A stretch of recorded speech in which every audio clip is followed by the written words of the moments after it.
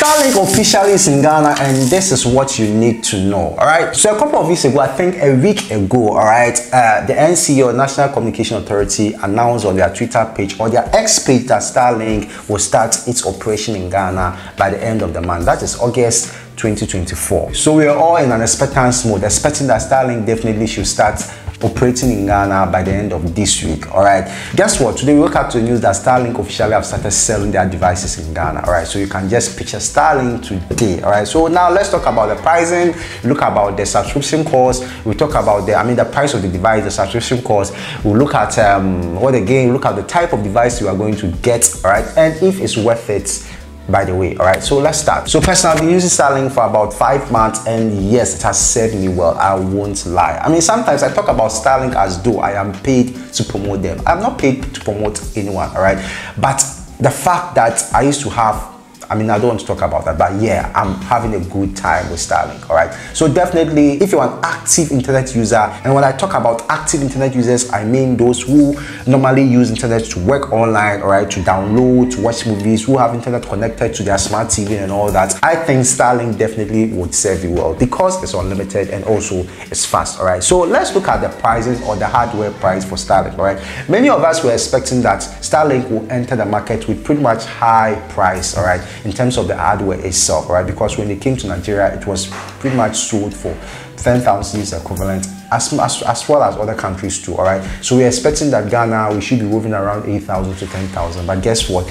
The entry price is 5,400, 5,390 cedis, which is, I mean, approximately 5,400, which is super cool. This is a good deal, all right? It's really a good deal, all right? I think a lot of Ghanaians can still afford, all right, because it's still at the higher end, all right? But relatively, I think it's a good deal for anyone who makes money or depends on the internet to make ends meet, all right? So for those of us, I think it's a really good thing to look at this. So now let's look at the subscription cost. The subscription cost would cost around 770 cedis, 770 cedis for the residential, and about 1,540 or 1,500 for mobile, all right? So for the residential, I mean, if you live in an apartment, if you have an office, or if you have a permanent building that you want to mount on, all right, that pretty much is considered as residential, all right? So for that, you can mount it on and then pay 770 cedis. And even that, they have other subscription within the residential. We have the mobile priority, and I mean, they have the residential priority,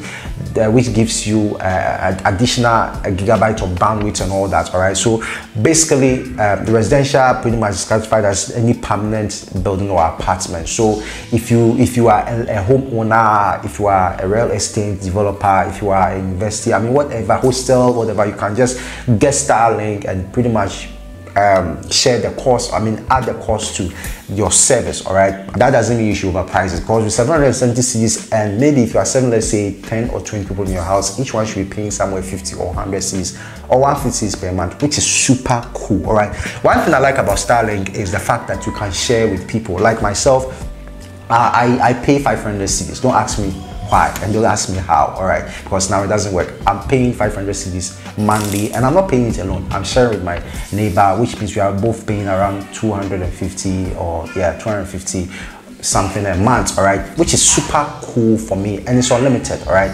It's connected to TV, it's connected. Definitely I use it for everything, which is super cool for me, all right? Now let's look at the type of Starlink device. So when they entered into the Nigerian market, they were selling the V2, all right? So normally the V2 was the standard. The V2 has been a standard Starlink kit, all right? So for that one, it doesn't have a fitted Ethernet port, all right? And yeah, it doesn't have a fitted Ethernet port. It doesn't have a fitted Ethernet port, and also there is water resistant. For water resistant, I don't even care, because I use the V2 and it hasn't been disrupted by rain. I mean, to an extent that I wouldn't have internet service. I mean, zero internet service. I've never had that experience where I used to hear people say that when it rains heavily, your internet connectivity or connection will be totally disrupted. No, I mean, the V2 is good. So for the internet, for the water resistance, for me, it's not so much of a big deal. V2 in comparison with the V3, I think V3 is better. So I think you get, is it IP4, IP something for the V2. It's not fitted with Ethernet port. And what else? yeah, and the good side is it automatically adjusts to satellite position for the V2, right? It can totally automatically adjust to satellite position. Maybe if there's a satellite here and it thinks that it sees that this place where it's going to get a better connection, it's connected to that point, which is super cool. All right, so yes, that's for the V2. That's what they brought to Nigerians. All right. And guess what? They were selling for 10,000 and later brought it down. All right, but for Ghana, we are getting V3 or version 3. That's the pretty much the next to the newest model of the Starlink kits, right? Which is fitted with the Ethernet port already, so you don't need to buy any add-on Ethernet fix. All right, unlike the V2. All right, it also comes with IP54 water resistance. All right, and I think it's flat wide. All right, so just like the V2, that will automatically adjust to any satellite, good satellite position. The V3 basically has a wide area to have access to the satellite, whatever. I don't know. Yeah, but basically, what V2 does by regulating itself or adjusting itself, V2 will do the same thing by just being there. All right, I hope you get the point. So with all that being said, do you think Starlink is good for you? For me, I think it depends on you. If you are an active internet user, then I recommend you jump on Starlink. If you are a passive internet user, I think it will work for you because you'll be paying 770 cedis monthly for basically nothing.